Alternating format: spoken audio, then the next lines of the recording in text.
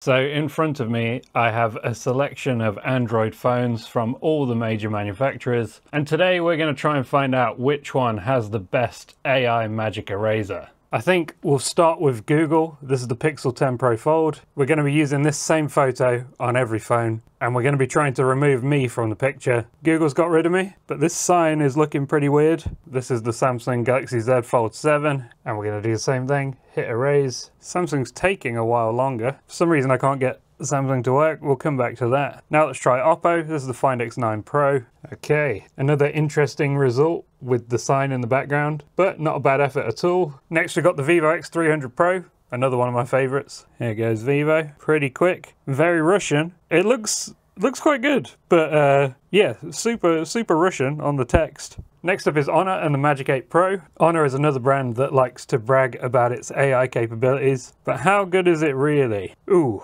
I would say that's not as good, but hey, that's what we got. Next up is Xiaomi. This is the 15T Pro. Oh, interesting. Xiaomi added an extra window behind and yeah, did some interesting stuff with the sign again. Samsung finally worked. Here's what we got. Pretty good, pretty not Russian looking, the text. So that's what we got from Samsung. Next up is Nothing. We got the Nothing Phone 3A here. This one is called Magic Eraser as well, so I suspect it's probably just Google's Magic Eraser, and you do have to install it if you've not used it before. Oh dear, bit of a mess. Not the most impressive. Next we've got Huawei and the Pura 80 Ultra. Oh my god.